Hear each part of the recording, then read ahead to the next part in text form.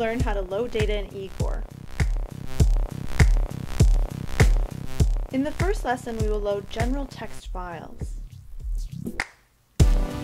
Open IGOR and click on the Data tab and select Load Waves and Load General Text.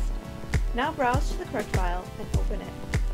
You will see a preview of the data. The names on the first row of the file appear as the wave names. Click Do It. Now the waves are stored in IGOR. To view the waves, click on the Table tab and select Append Columns to Table. Now select the waves and click Do It. You should now see your data loaded in the table.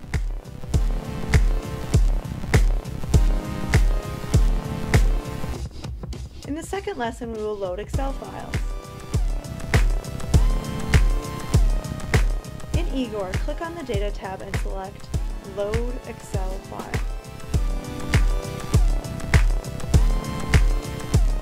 Press the File button and select the Excel file you want to open.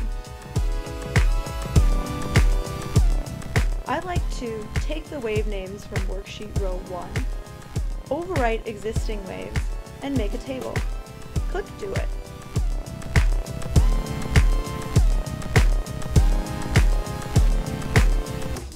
Now a table with your data will appear. That's it!